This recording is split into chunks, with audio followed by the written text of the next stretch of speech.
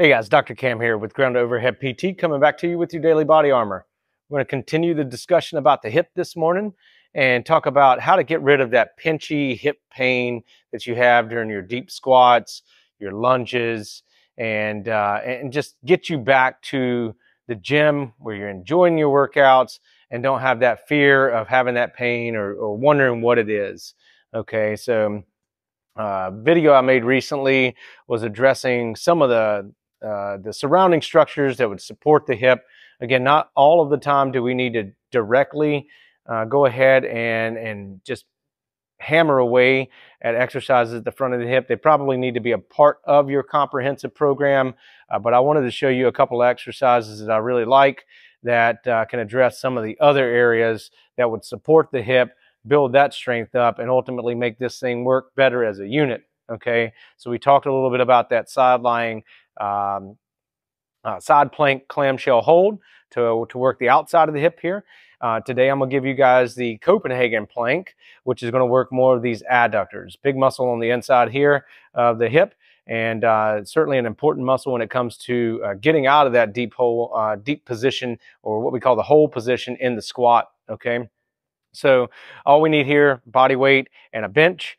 And recommend something like a softer top to the bench if you're going to start with the knee on, which is where I would recommend beginning. Okay, it's a pretty challenging exercise here, so we'll start with the easier way to perform it, and then we will kind of gradually show you ways to make it more difficult. Okay, so first things first, we're going to get down into a side plank position. All right, we're going to bring our knee up to this bench here. Okay, we want that supported here. We're going to get up into this position, that side plank position. From here, we are driving this knee down into the bench here and lifting our hip up. Okay, bottom leg, I want you to lift that one up as well. Let's go ahead and work slightly that bottom adductor. We're going to maintain a nice neutral position here at the spine. Okay, and we're just going to hold this position.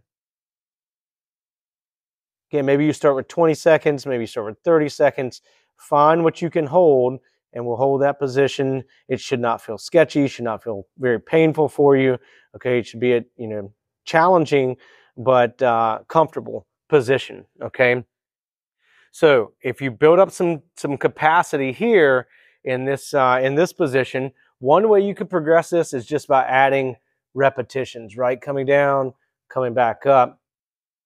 Another way to progress this would now be to go down to the shin. All right, so instead of having the entire knee supported by the bench, now we're going to go down, we're going to move to the shin, come back up, and again, hold that position.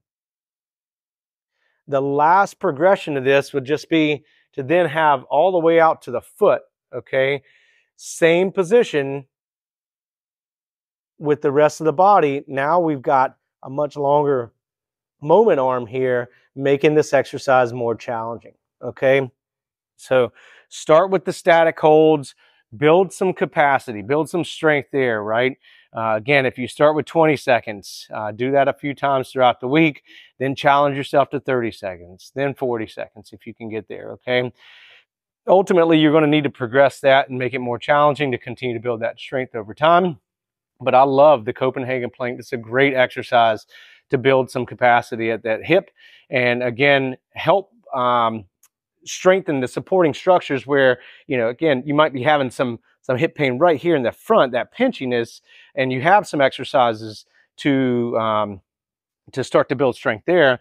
But these other supporting areas are important to target as well. If you guys have questions about the Copenhagen plank, reach out to us. And if you haven't already, subscribe and like our page. I'll see you next time for your daily body armor.